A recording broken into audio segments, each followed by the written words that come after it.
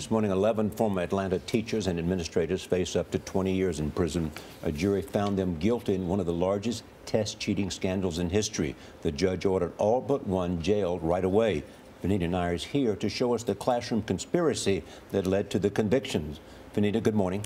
Good morning. Nearly a dozen former Atlanta public school educators are behind bars this morning, closing the chapter on what the city's mayor described as one of the darkest periods in the life of our city.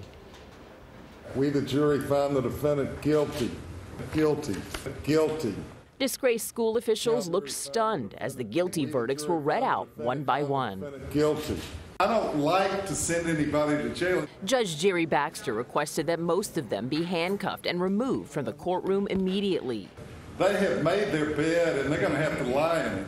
Only one of the 12 defendants, Dessa Curb, a former elementary school teacher, was exonerated. I just couldn't plead to something that I didn't do. In 2009, a series of articles cast doubt on dramatic improvements in scores on standardized testing.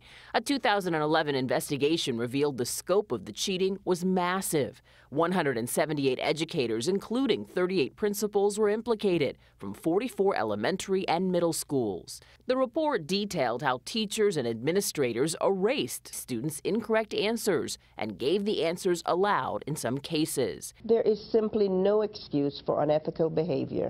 It also described the school system superintendent at the time, Beverly Hall, as the creator of a culture of fear and intimidation. Hall died a month ago after a struggle with breast cancer. She never admitted to any wrongdoing. Do we want to address sentencing? The investigation concluded thousands of children were denied remedial education because of the inflated test scores.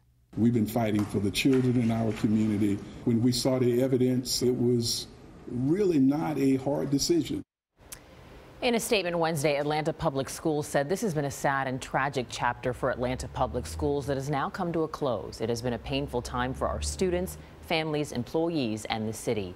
Sentencing is expected within the next 2 weeks. Gail? Thanks, Vinita.